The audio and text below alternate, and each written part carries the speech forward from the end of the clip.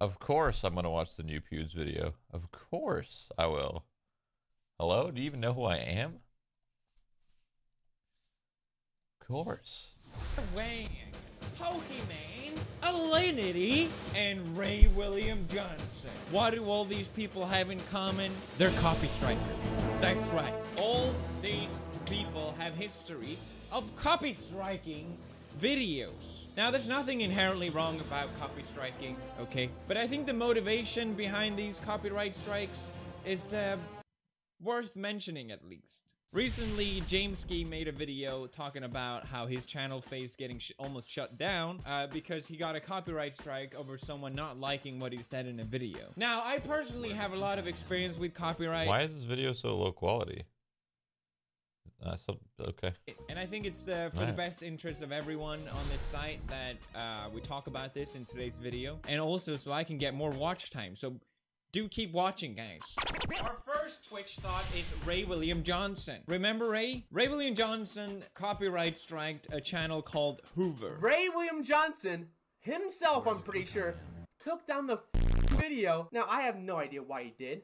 But I checked the claim. He claimed the entire video. The 12 minutes, the entire thing. So the outro was his. The original bits I put in were his. The parts where we just talked were his. Now, normally I would file an appeal, obviously. But the thing is, if he's taking down the whole video, and then he just looks at the appeal, and he takes it down, that's a copyright strike on my ass. There's no real good parts to this. So the title of the video that was taken down by Ray William Johnson was, interestingly, Ray William Johnson thinks he can sing, and it was basically a video mocking Ray William Johnson's old singing career, or his old music, essentially. And it begs the question, would this video have been taken down if it was called Ray William Johnson Sings Like an Angel? Ray William Johnson, underrated musical genius. I don't think so.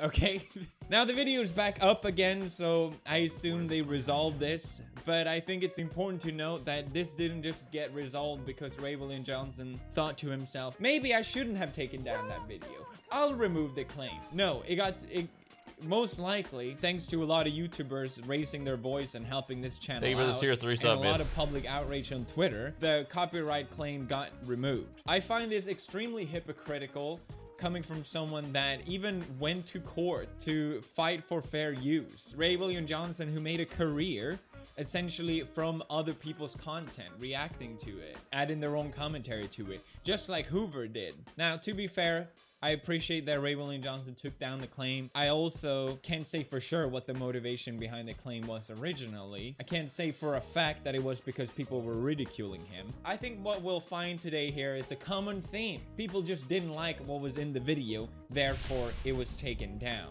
You already know an example of Alinity, but I'll bring it up because I think it's important nonetheless. I get lost in his eyes. This is so annoying. Stupid Twitch thoughts. I feel like they win over me, okay? And they're not gonna win over me. Stupid Twitch thoughts. No.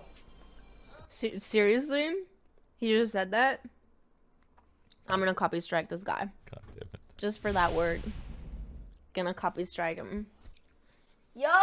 So I didn't even call Alinity a Twitch thought. I just used a word, basically. That was enough for her to think, oh, I'm gonna claim the revenue out of that video. And I think this revealed the second problem with copyright strikes. They sent me $700 last month from copy strike hitting people. Good money. So this revealed the second problem with copyright strike, which is the motivation for monetary gains of striking other people's content. Basically, if you claim a video, you get all that revenue from that video. So Alinity here tried to use the motivation of, he used a bad word against me, so therefore, all that revenue in that video, that's mine now. Thank you very much. My revenue? Oh, I was in that person's video. Yes. I mean, it's basically theft. And there's so many companies that partner up with streamers specifically just so they can claim re-uploaded content on YouTube. That's me, dude. Which in a way I can understand. No? Okay. But I also find it extremely ironic because usually streamers' commentary is just them sitting there. They're not adding anything to it. That's me right now. I don't even know why people bother re-uploading these. That's me right now. And these YouTubers can argue that their work is transformative. Understand each other, the world would be a better place. That's right. That's all I care about. I just want people to be happy. Trust me. That's me watching Pewds. Smash a like on this video Yes. so that we get more views. That would help me out a lot. Thank you very much for watching. Make sure to hit sponsor. I'm in a Pewds video. So become a sponsor so you can see that. And that's it for me for now. Thank you guys so much for watching. I'll see you guys. Holy fuck. You guys remember when I had 57,000 subscribers? Jesus. All right. I'm famous. I'm on Pewds video. I did it. I did it. We made it. Okay. We Hey, made Shroud, hit subscribe, goddammit. I got What are you. you doing? I got you. I'm sorry. I'm sorry. I was subscribed on my 7 other accounts. Hey, I'm not here to call Shroud out. Sorry. On anything else but him subscribing. Third example, Exhibit C. Veronica I'm sorry, Wang. man. I'm sorry. I'll never do that I again. thought I gave her the benefit of the doubt, but basically she striked a channel to the point that it almost got deleted. Why? Why? Because she didn't like what that channel's content was about. That's fucking she funny, didn't like dude. how the video was making fun of her, and she didn't like how people watching the video making fun of her was making even more fun of her, essentially. I'm a representation to my subscribers, and I want to show them that it's okay to stand up for yourself. So I made a video of me making fun I'm of dying, myself. bro. That was great. Literally a video of me making fun of myself to show people, you know, if anyone's going to be allowed to make fun of me, it's going to be me. So this reveals another big problem in my opinion, which is fairly similar to the Pokemon situation. Exhibit D, Pokemon. She striked this video called Keemstar vs Pokemon Twitter fight, bullying Sniper Wolf fanboy. Now I know about this video because it was pushed everywhere by YouTube. It was basically a Twitter feud between Keemstar and Pokemon. They uploaded videos to each other. I don't know, because Keemstar is illiterate, and for some reason Pokemon decided, yeah, I'll make a video as well. Nevertheless, someone What is decided that? to I've never put heard these about two this. videos in together and upload it on YouTube. Then the YouTube algorithm thought, oh, this is an interesting video that people want to watch, and pushed it everywhere. So basically, I just realized this was another one of my accounts that I'm on right now. Every time I watch a new video, I'm always on a different account. So, how many times am I going to subscribe to this man? this Twitter drama became an even bigger drama thanks to the YouTube algorithm. So in a way, I can understand why you want to take down this video, because this selected thing blows up and becomes even bigger thanks to YouTube's system being kind of stupid. At least I can somewhat understand the motivation of trying to take down that video. But the problem here, and the same problem that goes with every single example that I brought up in this video, is that you're just drawing more attention to it. It's the Streisand effect every single time. The more you try and hide something, the more people are gonna find out about it. That's what brought all these examples to light. And I think what bothers me most of all out of all of these is the hypocrisy. You know, Ray William Johnson went to court for fair use, but strikes another channel's content for uploading his. Okay. All these people that I brought up today have examples of using other people's content for their own content. They could all get copyright striked just the same way they copyright strike other people or claim their videos. I don't know exactly what the percentage is, but I would say 90% of content on the internet, or at least on YouTube and Twitch, isn't 100% original content. It's commentary, it's reactions, it's reviews, it's gameplay. I mean, people tell me all the time, oh, just make original content.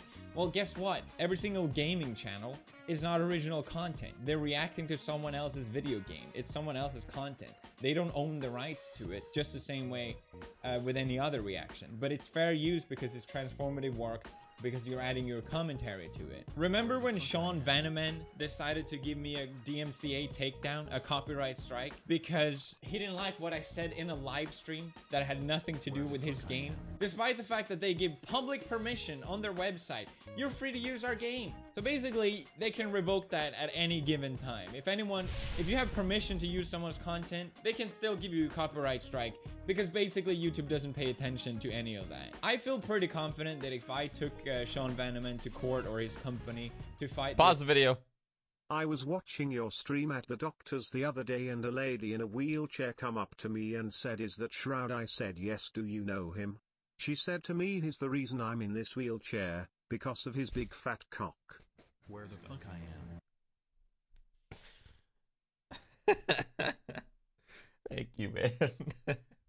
Oh boy. The second I didn't read it, okay? The second I saw that big message, I was like, okay, this has got to be good. So I looked away on purpose just so I could hear the text to speech. Thank you. Claim, which is basically what a DMCA takedown would. All right, hold on. While we watch Pewds, we got to do something real quick. Resident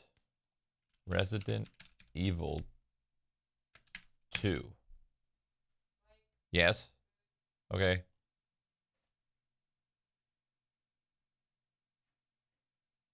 What the fuck's going on here?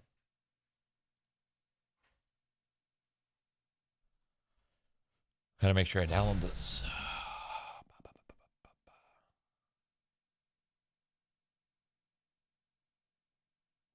Where the fuck I am. How big is it? 7 gigs. All right. In titles, if I fight against it, then I feel confident that I would win that, and wasting him and his company time and money. Well, my time as well, obviously. It's not cheap either. I mean, H3H3 went to court and it cost them what, hundreds of thousands of dollars, $50,000 I think they held up a check for. But the problem here is that YouTube sways so insanely heavily towards the one making the claim. The way the system works, and I'll explain this for the 100th time, I'm sorry for always doing it. You can either get a claim or a copyright strike. If the video gets claimed, the video stays up, but they take all the revenue. If you get a copyright strike, the video goes down, but they still take all the revenue. If a video gets claimed, you as a creator have the choice to dispute that claim and saying, no, you're wrong for doing this claim. And it's basically solely up to the one making the claim to say, actually, no, I'm right. So you're not just getting money, but you also dictate whether you're right or wrong. The system is so messed up. And if you say no twice to the claim, it automatically goes to a copyright strike. So basically, as a creator, if you get a claim, you're pretty screwed. But if you're the one making the claim, there's basically no repercussions. I mean, you could claim whatever you want. Oh, I claim shit all day, baby. Hey, stop all day. doing that. And all as day. a creator, claim you just risk your channel getting shut down. I mean, that's what happened to Jameski now, because of him getting a copyright strike. If you get a copyright claim and you say, okay, we'll take this to court then. That's the only way we can settle this. The history of this happening, which is 2 examples, H3H3 and Ray William Johnson. And they both argued that their content was transformative and fair. Really though? Oh, I don't personally claim myself. I have a YouTube manager. If they feel like something deserves a claim, they claim it. I don't know. I don't do any of that. So I stay out of YouTube, but I'm in YouTube, but I stay out. You know what I mean? It applies under fair use. And guess what? They won. Making commentary on videos and adding your reactions and all that to it does apply under Can I fair claim use, this video? Hold on. From what we've... Hold on. All right, right here. So we got what? 435 to 503. Claim it. Let's do it.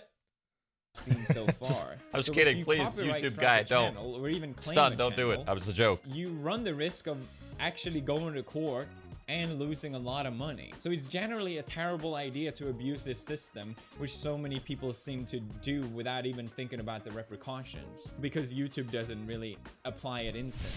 It is a terrible idea to do this, not just for monetary purposes, but also because everyone will hate you. I mean, the only thing really holding the YouTube system together at this point is the public outcry or the public outrage towards people that abuse the system. And if that wasn't the case, I mean, the whole thing would just go rampant. You also just draw more attention to what you're trying to hide.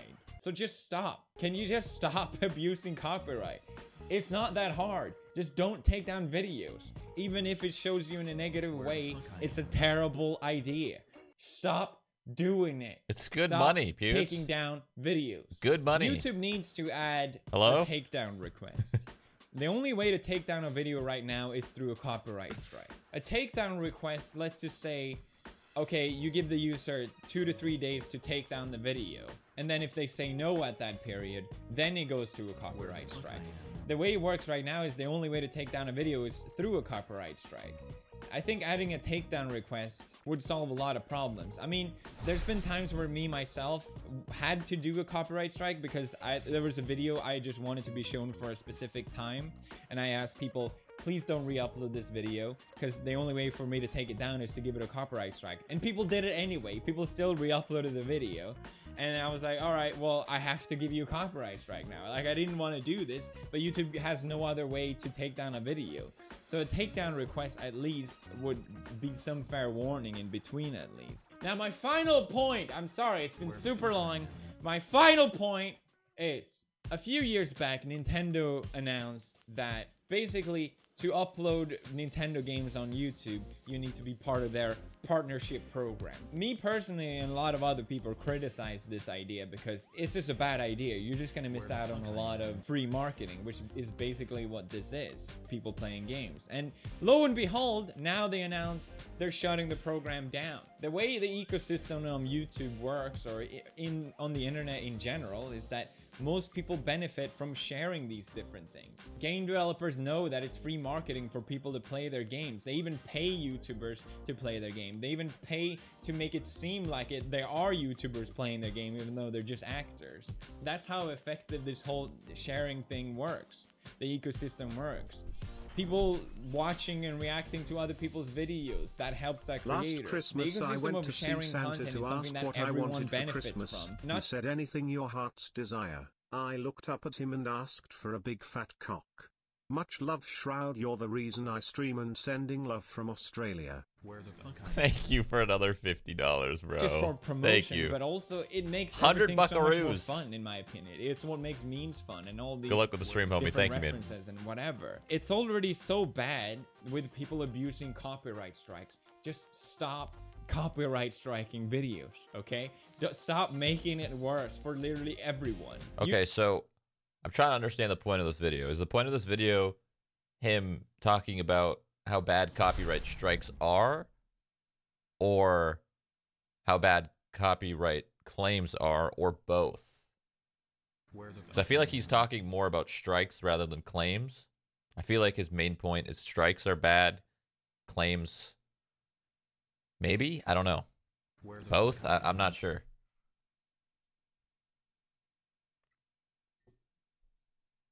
It's to call out YouTube's copyright claim system. Oh yeah, their copyright claim system is pretty fucked up, for sure. Because, like, for example, like what I could do, I would never do this, or I would hope I would never do it, because I don't do it. Someone else does it. But an example would be finding a video that's 30 minutes long, and in that, we could use this video as an example. This video is 15 minutes long.